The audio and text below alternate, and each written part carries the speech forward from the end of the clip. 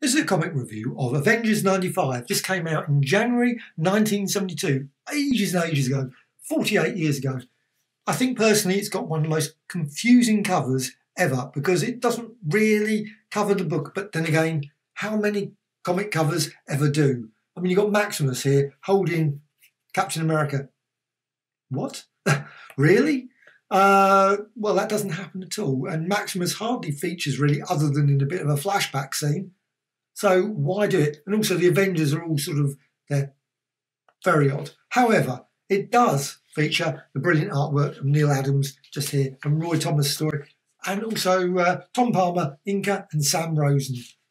And you've got that. I think that's just one of the best starting pages. I love the artwork of Neal Adams. Just superb, superb, superb. And the story really is all about the Mandroids. And this half of it is about the Mandroid story, which is resolved with spoilers. So I'm going to say, before I go any further, there are a little bit of spoilers here because, of course, it's virtually impossible to talk about a comic without mentioning a little bit about what actually happens. I could talk about panel construction. It's a lovely panel here. You've got 12, that's quite unusual, 12 panels there. That's quite a lot. And then the next page, you've just got 3. Unusual way of doing it. But that was the way, I just love the way that Triton's going through the city and you've got people suddenly noticing this guy that's fully green and obviously just come out of the sea and all the people are chasing him. Why is it that people end up chasing people? Surely they know who Triton is. That he's, obviously, I suppose the Inhumans were still not particularly liked at that point. I love the bit that he's knocked something over. Probably would have killed everyone, actually, that all the boxes falling on people. So you've got the Mandroid battle still going on. Now, also, at the same time, you've got the Kree-Skrull story, which sort of like disappears. It doesn't really feature hardly in this. This is sort of like an in-between comic and resolving a storyline that was in the Amazing Avengers, where Black Bolt comes to New York and has lost his memory. He's obviously been pushed out by Maximus, who's developed this sort of brain-mind power. And you've got Nick Fury turns up in this as well. And you've got here, like I say, Maximus does turn up, but not in the way that's shown in this cover.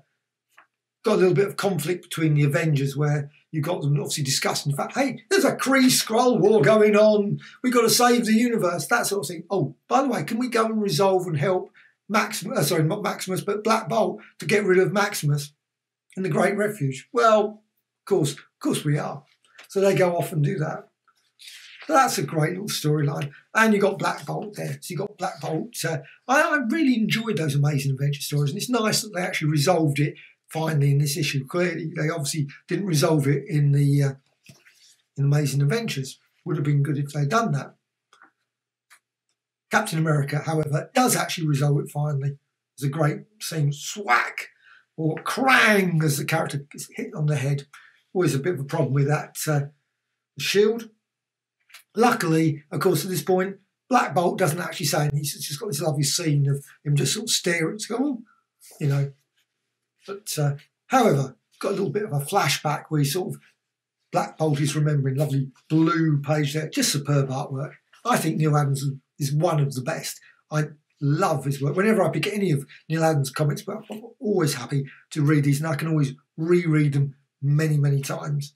So a great little story there with Maximus. And then you get, like I say, a bit of the Mandroid still story resolved. Now, we're about halfway through the comic.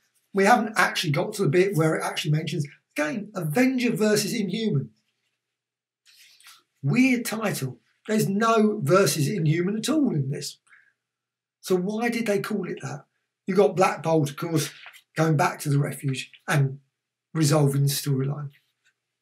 And that's, but actually saying that, you've got suddenly, there's a briefest bit about the Kree-Skrull war. I love that storyline. Of course, the best way to read these, as always, I mean, obviously the original comic books, everyone loves the originals, but I think of the omnibus edition. The omnibus edition where you can read all the way through the story in order, in beautiful quality. But I still love reading these old issues, even so. Of course, with the omnibus editions, they're even bigger, which is great. So you can see the detail, lovely inking as well. So then on to the last page. And this is one thing, of course, that's not included in the omnibus editions. the Marvel bullpen. I love the bullpen section. That's one of my favourites. The checklist. You've got Mighty Marvel checklist. And you've got Fantastic Four 180. That was Diablo versus Fantastic Four. Spider-Man 104 with Kraven the Hunter and Gog. Thor 195 against the Troll Legions. Mangog returns. Avengers 95, of course, just been talking about. Tackles the evil Inhumans. It says amid the great refuge itself, which of course is the latter part of the story. The rest of the story is, of course, the Mandroids.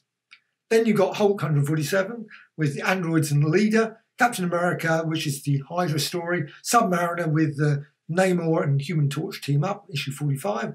Daredevil 83 with Black Widow, accused of murder. Iron Man 45, you've got the Night Phantom. Conan Barbarian 13, the Web of the Spider God. And Amazing Avengers 10, we've got Black Bolt on the side of the murderous Magneto. And then Marvel Feature 2, of course, you've got the Defenders are back. Submariner, the Hulk and Doctor Strange, Dormammu. And then Sergeant Fury, Who'll Stop the Rain? And of course the letters page, which they do include, of course, in the omnibus editions. And that's it. You've got some adverts for bikes at the back. I love this issue. Like I say, it's a bit of an in-between one. So if you get it, it's more finishing off a storyline from Amazing Avengers, but it doesn't really add anything particularly to the Kree-Skrull War. Though, weirdly, of course, the Inhumans with the Kree, etc., in a sense there is a connection, I guess, but not particularly talked about in this, which is odd. But still, Avengers 95, all the way back from 1972. Brilliant.